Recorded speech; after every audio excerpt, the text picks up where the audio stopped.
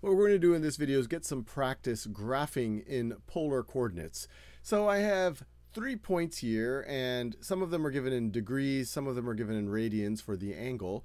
And we're going to think about how to plot it on these axes, or I guess you could say this graph paper here. And if you don't have any graph paper in front of you, I encourage you to at least pause the video before I plot it, and at least point your finger on your screen to where you think I should plot it.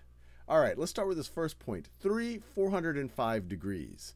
So 405 degrees is interesting because that's more than one full circle around, one revolution.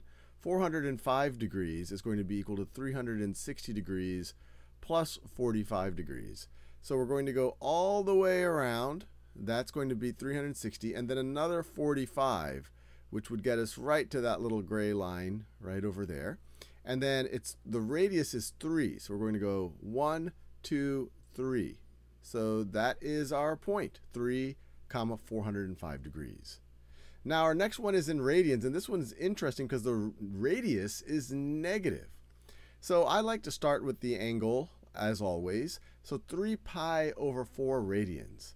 So if this is pi over 2, this is pi radians. We're going to be exactly halfway in between on this gray line right over here. But if our radius was 2, we would go out 1, 2. But our radius isn't 2, it's negative 2. So we go backwards. We go 1, 2, right over there. All right. Now, 4, negative 4 pi over 3. So let's think about where that would be.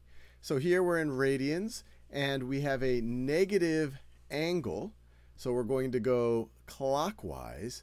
Negative 4 pi over 3. So I always just like to think about that's 4 pi over 3 is equal to 3 pi over 3 plus pi over 3. So it equals pi plus pi over 3.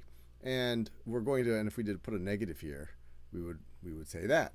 And so let us now go negative pi. That would take us over here. And then we want to go another negative pi over 3. And my brain sometimes converts back and forth between radians and degrees. I remind myself, well, pi is 180 degrees. Pi over 3 is 60 degrees.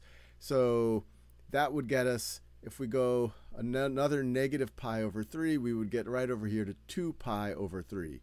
And another way to think about this, if you just took 2 pi, which is, you could use this as 0 radians or 2 pi radians, you subtracted 4 pi over 3. Let me do that over here.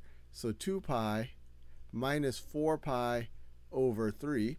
That's the same thing as 6 pi over 3 minus 4 pi over 3, which is equal to 2 pi over 3. And so that gets us to this angle right over here. And our radius is 1, 2, 3, 4. There we go. And then last but not least, we have both a negative angle and a negative radius. This should be fun. All right, let's do the angle first. So negative 100 degrees.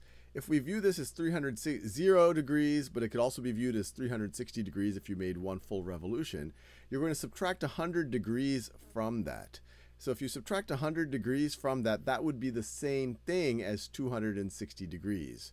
So we get to this angle right over here.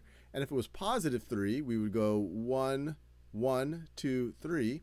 But it's not. It's negative 3. And let me make sure I'm following this properly. So if I follow this line backwards, I get to that line right over there. And so I'm going to go backwards 1, 2, 3 and get to that point right over there. And we're done.